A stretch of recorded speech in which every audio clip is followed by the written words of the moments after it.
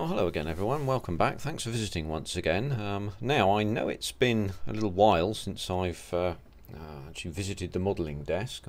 My life has been rendered busy by other things which may or may not include decorating the house and things of this kind, so we have to get that done, and it's I'm delighted to report nearly complete, so I can get on with much more important things like decorating bits of model and things like this. So anyway, back we are to the Focke Wulf.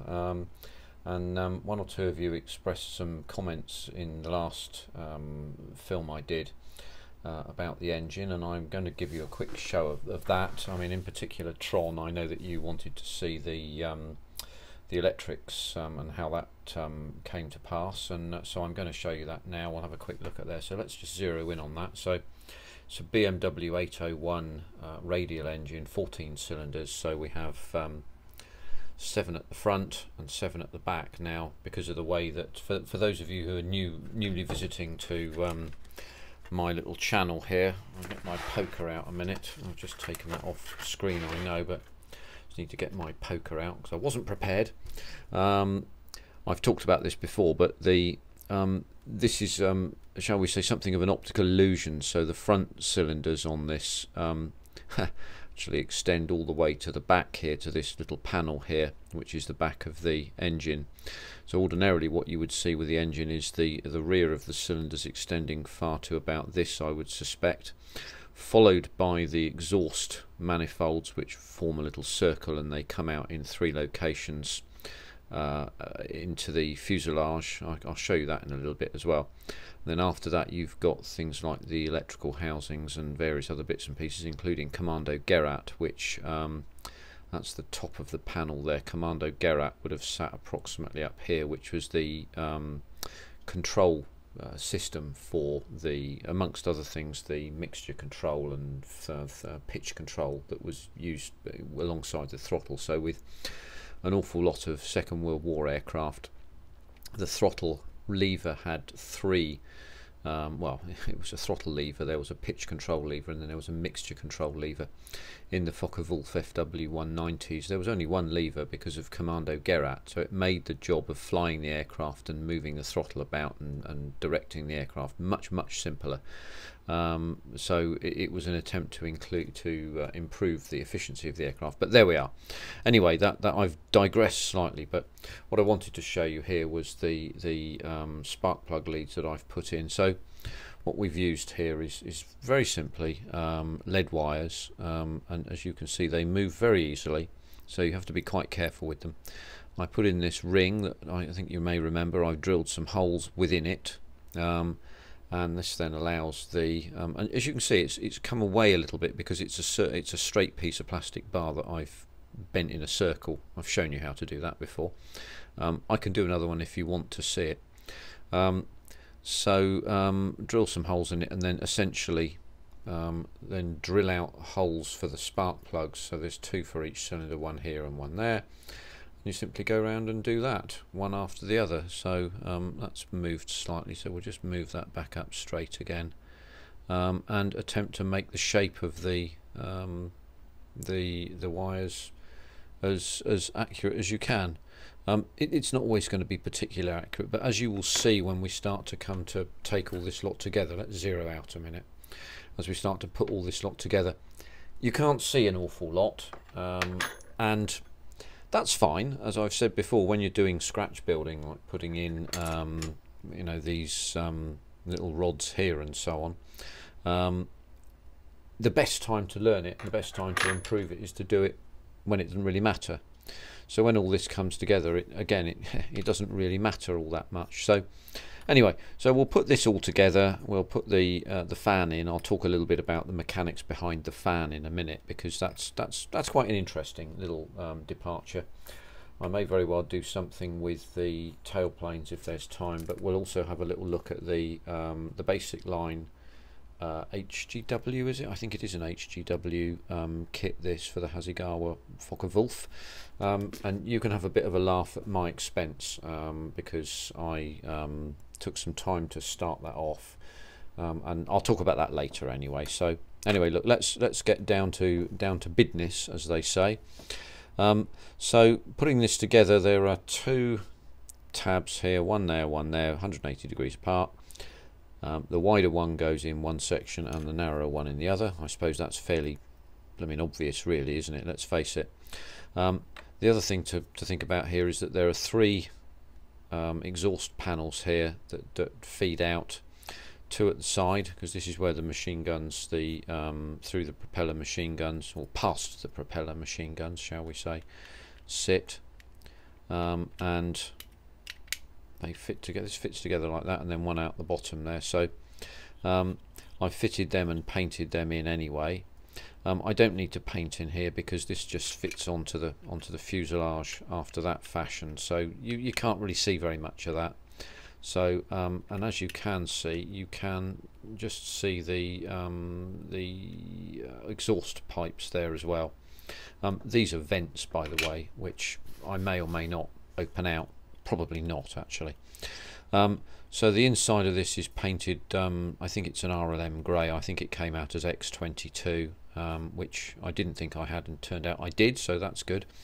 So let's just drop this in to start with. So this fits in here like that. Yeah, that looks to be the right side up. I got that right that time. I've got it wrong. No, it's not the right way round. There we go. So let's take that out.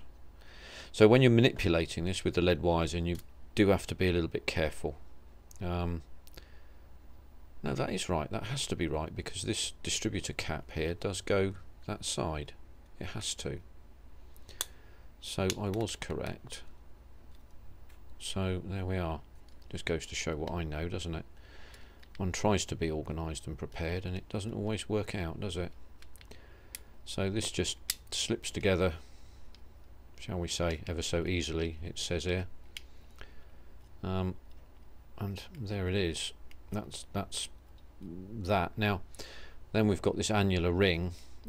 So with the annular ring, just little tab in here, you can see that little tab slot there, and that just sits in like that. Now there's going to be some need to do some fitting here, because as you can see, this sits a bit proud, and it seems to fit proud uniformly all around the thing, which gives rise to two thoughts. One, is this supposed to be like that, or have I made a mess of it somewhere? I suspect the latter, and so what we might do is just try and attempt to glue that in with as little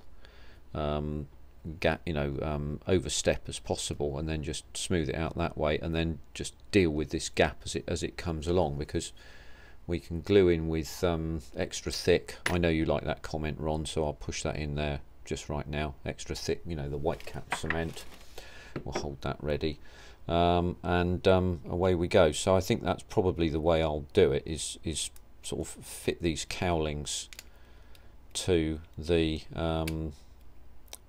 annular ring, and then after that this fan drops in there like that, and that fits quite nicely. So I'll just drop that out for a minute. We'll talk about that in a second, but let's see if we can get this fitted anyway. So I'm going to use some extra thin to begin with here, and there's not very much in there by the look of it. Yeah, we should have enough to be able to do this and several other things as well, actually, but there we go. So I'm going to a quick check and look in there. So that's how that should go. That's the right way up. Yeah, that looks okay there. Yeah. So what we'll do is I'm going to just glue this annular ring on. In fact, actually, I'll use this. Didn't really think about this beforehand particularly hard. See if we can just make the fit as good as possible. See, there's no, I've zeroed in, and I shouldn't be zeroed in. Sorry about that, folks. It's a bit inefficient of me. I haven't done that sort of stupidity for a little time, so many apologies. I got involved in thinking And I've often said before, I shouldn't be thinking. I should be paying attention to what I'm doing here. I think, yeah, I think I'm going to try and just centre this up as much as I can, and then glue it in with a bit of the old quick setting, where there's not too much of a step, and then just fit it. There is some detail on this surface here, so I'm going to have to be a little careful with that, but let's do that just around there quickly. Tack that in.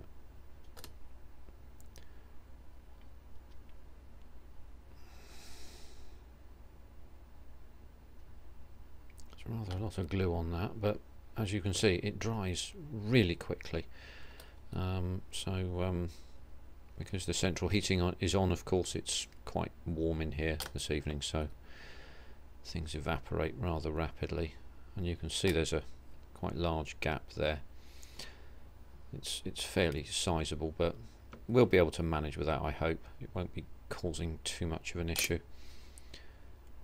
And we just run around that ring there.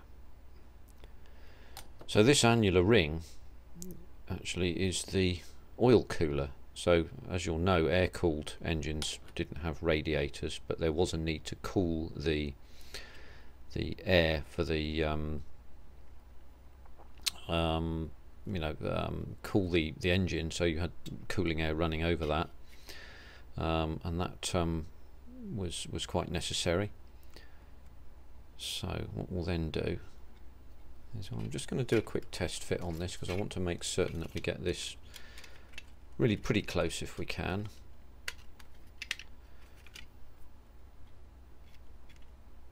So that fits into there like that.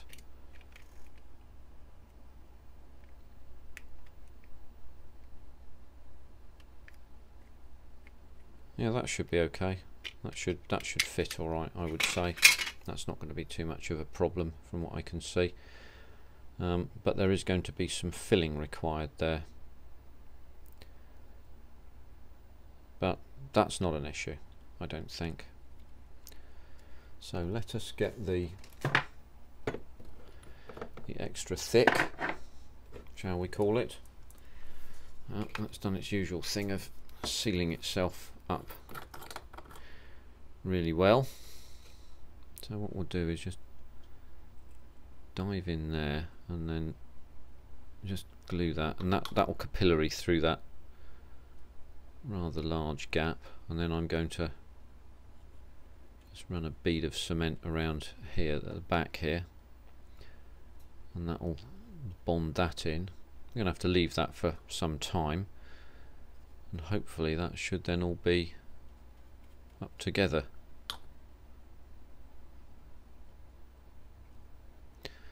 Nice and gently. Let's get that something in there. So I'll just drop that up there out of the way. So there we go with that, and the step isn't too bad. I can file that out quite easily, and the rest of that will be absolutely fine, I think. So again, I'm just going to do another little test fit onto this.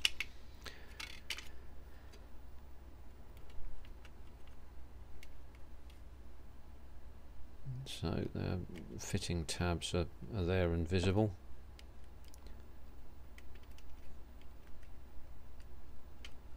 So that looks, yeah, that fits in quite nicely there. That's a little bit wider on that side. I'll investigate that at some point.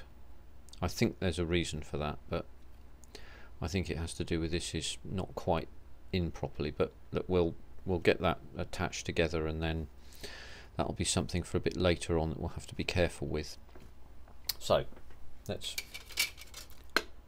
put that over there, out of the way, up there. The next thing to go on is that annular fan, which yeah, and then we're pretty much there with that. So the fan sits in there, and we can actually zero in. What we'll do is I'll see if I can get some light onto this so that you can see what is and isn't visible through this. So we'll just zero right in. So the fan blades here do permit you to see some things through this.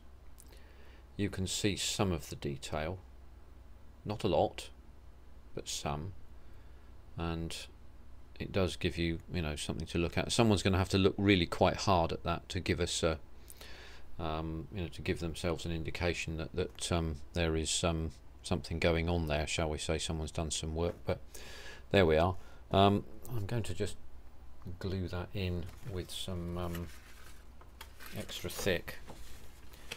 I've got this set up differently this time, in the sense that the tripod is in a slightly different place, and there we go. So what we'll do is I'll just extra thick glue that onto the shaft there.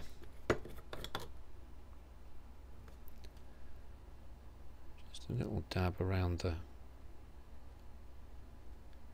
I'm not really concerned about having the propeller going round. I'd rather it didn't, to be honest with you. It only gets in the way. There we go. That's and it's not going to be freely moving. There's absolutely no need. Just so that you know, a little bit of background information for you.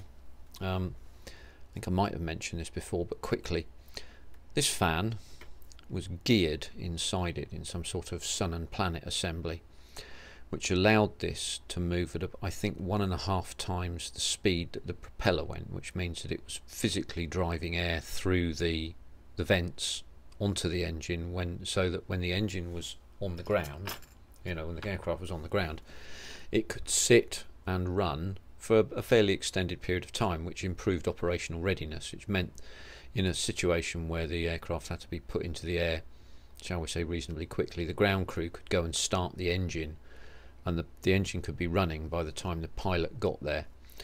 Of course, with Spitfires and Hurricanes, it was very important to start the engine and get the aircraft into the air as quickly as possible, because the radiators needed airflow going through them, a positive airflow through the aircraft. Otherwise the engines would overheat, because they were not radial air-cooled engines, they were liquid-cooled engines, so the radiators were driving water around the engines. Of course, I don't even know why I'm saying that. Of course you know that. So the problem of running on the ground for extended periods was removed by this the way that this 701 fan was placed and was geared. So another little interesting thing. So we're going to leave that to do its thing. So the other thing I'm going to do, we're nearly 20 minutes in, I've been rattling away merrily, not really thinking about things very hard. I'm going to have a go at making these elevators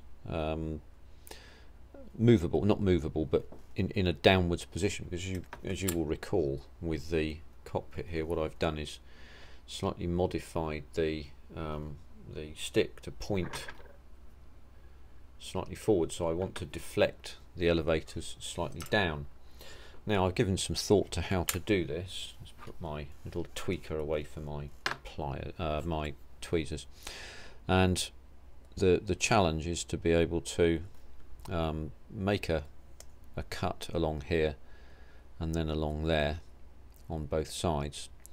Of course this goes 90 degrees to that, otherwise you can just inject a saw into this quite happily and cut it down. So my thinking on this is to cut these so that the gap is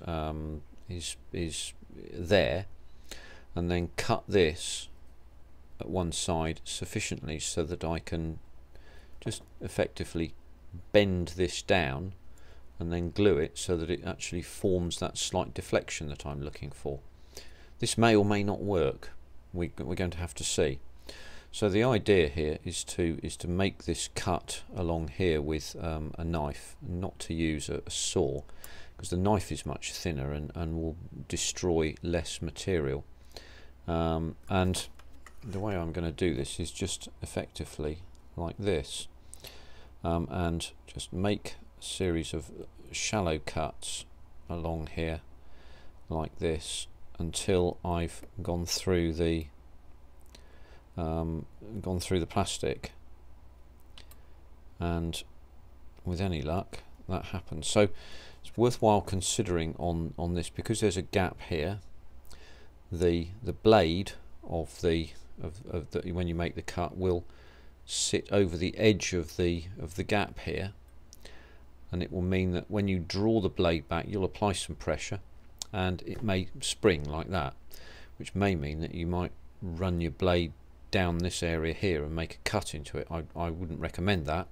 So what I'm trying to do is to make controlled pressure onto this, so that when I'm cutting, I don't suddenly move. But what you might see if I get it wrong is the blade suddenly move like this, and I'm going to have to try and let the pressure off very quickly.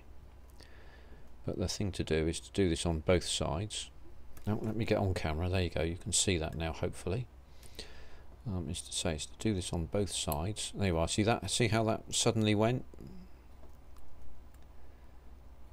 So I'll just turn that over and turn it round. Both hands behind the blade, or hand behind the blade, because these blades are pretty damn sharp. So we're trying to use best practice if we can. And we can then cut this. As I say, it feels like it's difficult, or might look like it is, but look, it's just a series of really quite straightforward procedures which just have to be done carefully. Let's come back the other way with this, because I haven't quite got into that corner there. Just going to get underneath the magnifier a minute. This might help you guys to see this as well, but it certainly helps me to see it. There we go. I can see that much more easily now, see what I'm doing. So I think we've pretty much gone through that now, by the look of things. So what we can now do is we can start to think about going down this long section here. Now this is not quite so easy to show you. I'm going to try and zero out and show you so you can sort of see. I hope that that's not very big for you to be able to see there. Let's just zero in and see if we can get this on camera so you can see what I'm doing, because it's a delicate process in which one has to apply some pressure with the blade in order to gradually score this elevator panel so that one can make the appropriate bend, as it were.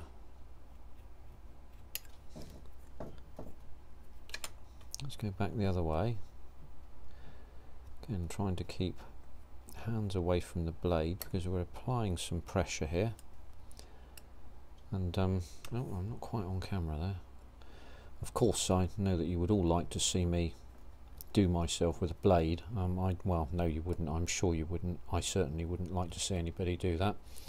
I say that partly in jest, because around my hands in various places I have done precisely that. Now, what we'll hopefully find is that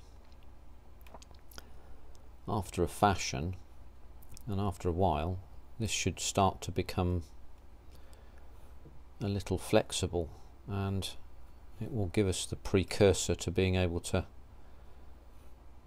make a bend on this. And then what one can do is to repeat the process with the other elevator. The sharp-eyed amongst you will have noticed that here there is a P and on the other side there is an S, so there's a port and starboard elevator.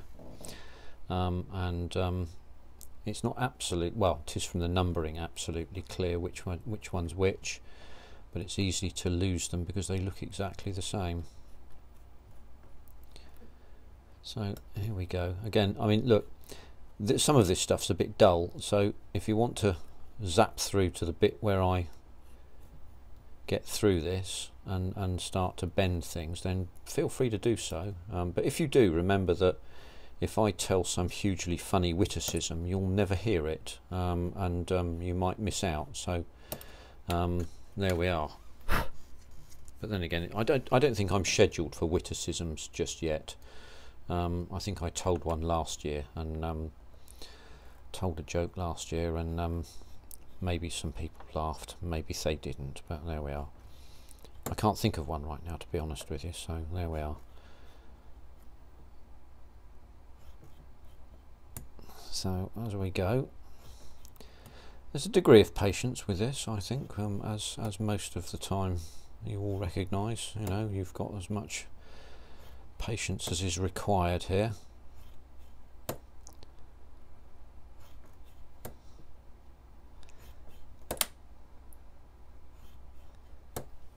Just slightly off camera there, and I keep concentrating on this, and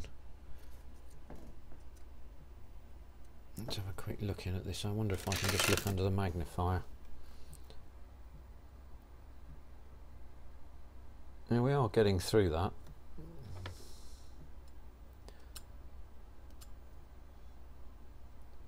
Yes, we are getting through that. It's just quite thick and it will take a little bit of time.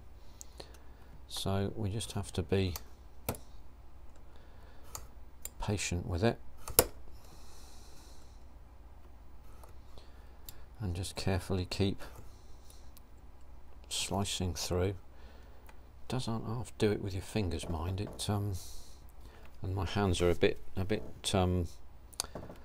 sweaty because it's, as I say, the central heating's on. It's quite warm in here. And I am concentrating, and you tend to get a bit hotter when you concentrate as well, so there we go. Just want to say hello to Terry, by the way, over at Hobby Barn. You probably know that Terry was in hospital for a little while because he wasn't very well, and he's better now by all accounts. He's come home, and so he'll be, I wouldn't wonder, he'll be gracing lives wherever he goes. He's a great character, and he does these super lives. He's a genuinely nice guy, who I like very much. And do go visit Hobby Barn. He's a fabulous fellow, and he goes on to what has been on to the Ice Queen, Sue's lives, on one or two occasions, I believe. And as I say, he's been along. And I know that John Alec Ritchie has also guested at Sue's lives, and there are, yes, this is just beginning to go, it's just beginning to move, you can just about see that. So John Alec Ritchie, he's got nearly 2,000 subs I think now, but go take a look at what he does. He's just one of the nicest people around, and he takes so much trouble to present his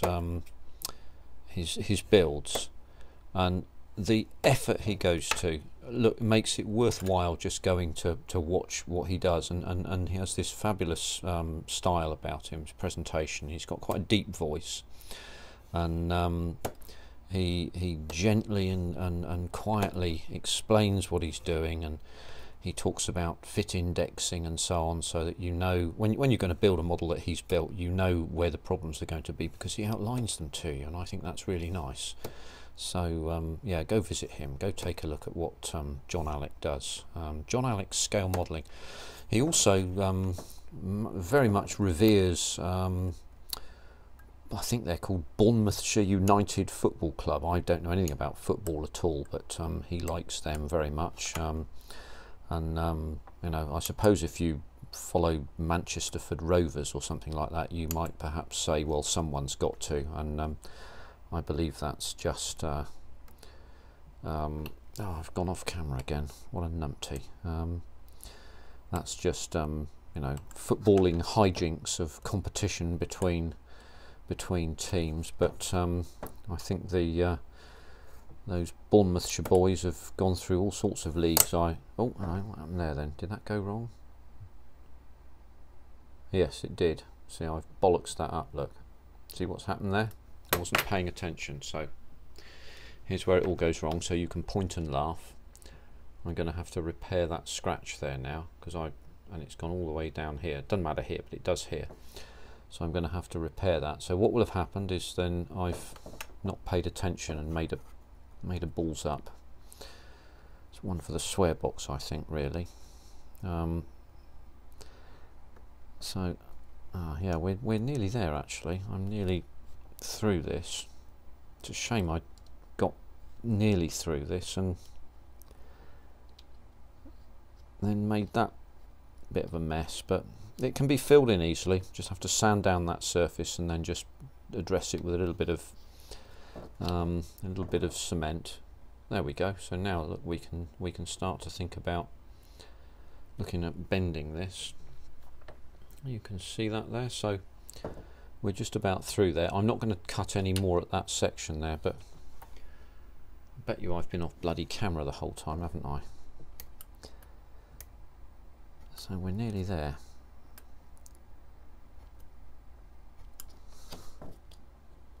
Yeah, let's see how that's come away there. Damn it. So I'm going to have to try and chip into this corner here.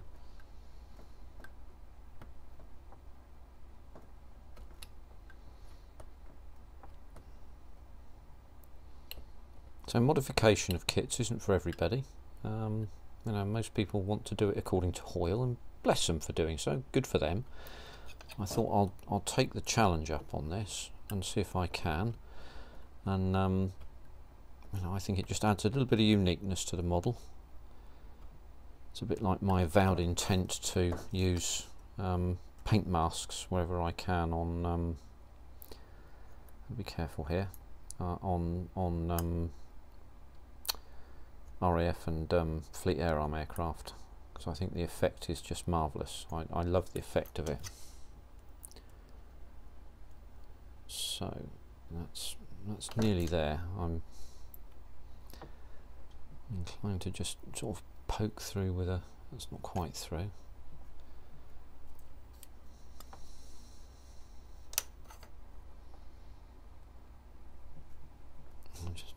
I'm just poking through here with a blade just to try and.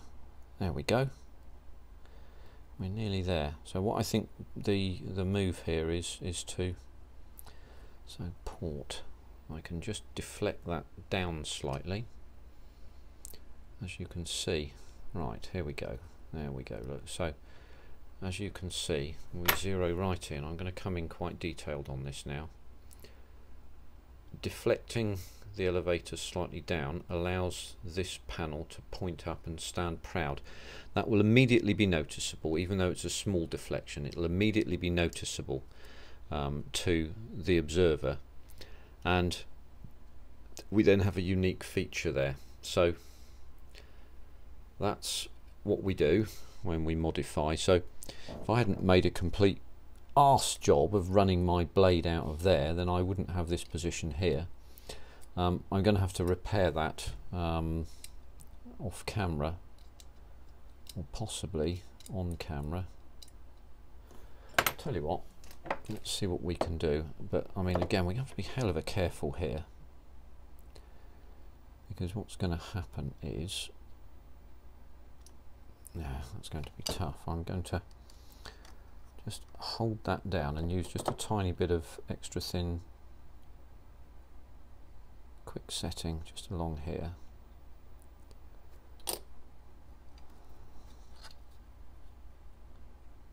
There we go.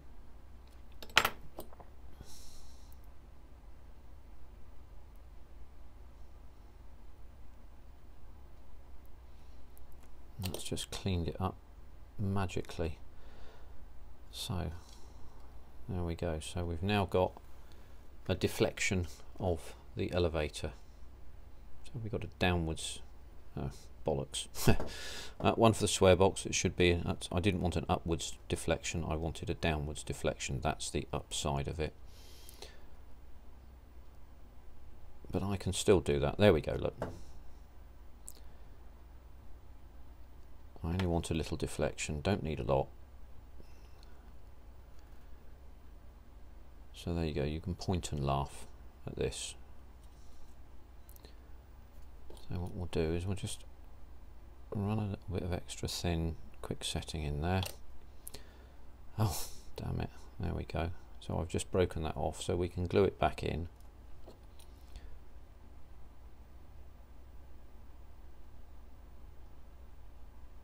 There we are, and let that set, and we then have a downwards deflection of the elevator. So the next trick is to repeat that in the starboard one, and make sure the deflection is the same direction, of course, as you can probably work out. So you know, so you don't want that one pointing up. So there we go. Anyway, so that's one of those done. So we then need to do the starboard one. The other thing is I don't know if you guys, you probably do know about these what they call basic line HGW seatbelt sets. I started to make a little effort on this. It's just a couple of minutes I'll take on this before I completely bore you all to death. Started to put the seat belts on. So what we have here, and they're impossibly small and just absolutely bloody minute pieces, and so I've started to put these together, and what you're doing is feeding through these little belt sections here into the you know, into the straps. Oh, that's flipped over. And then you can pin these to the top of the whatnot like that. I got to make some more adjustments to this as well, but that essentially is, it's not focusing, is it? There we go. That essentially is what it looks like. Now these things here, these straps, I'll just put that over there. I didn't know this, but I do now. These straps have a backing on them which you have to remove, and I got as far as really thinking, how on earth am I going to get a second piece of belt through this thing here with these great bloody thick bits of thing like this, and then accidentally removed the backing and thought, oh dear, have I messed this up? Having pulled this backing strip off, I then realised that actually that's probably what it was designed to do, and it should be like that anyway. So I recommend to you, if you're going to use these, make sure you take the backing strip off, and then putting the straps through all these little tiny buckles here, which are, as I say, remarkably small. I'll just zero in on them, you can see what they look like. They're absolutely minute, you know, so if you do that properly, the effect is really pretty good. There's also inside and outside masks for these. Other manufacturers make masks as well for inside outside. I think Nigel's modelling bench uses the ASK. I happened to get these because I knew that there was a belt and a mask set with it. You also got wheel masks as well. So there we are. So I'm going to get to work on that. I shall complete my work on mending this section here, and making those elevators modified, and then we'll move through to the next step in the next video, and I shall look forward to seeing you then, when we'll be putting wing panels on and various things like that. So that'll be quite amusing, and also putting the fuselage halves together and such like. So hopefully not too far distant future I shall do another one of these, and I hope to encounter you then. For those of you who lasted the 40 minutes that this lasted, thank you very much indeed, much obliged to you, and I look forward to seeing you in the comments, and be happy to talk to you when that happens. So till the next time, thanks very much for stopping by. Good luck in all your projects and enjoy your modelling, and I'm pleased to be back. Thank you very much. take care, see you on the next one. Bye for now.